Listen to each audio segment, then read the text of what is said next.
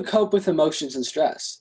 As me, I'm a fan of yoga, so like I do that a lot, and that helps a lot by just calming yourself and just getting into that mindset of just being comfortable. I definitely meditate a lot, and it helps because it clears your mind, and then you're not constantly focused on what's going on in the world because it'll drive you crazy. And I also have a therapist, so she's like the one I tell everything, so it definitely helps. What message do you have for people who want to get involved? Because you see so many kids making their voices heard.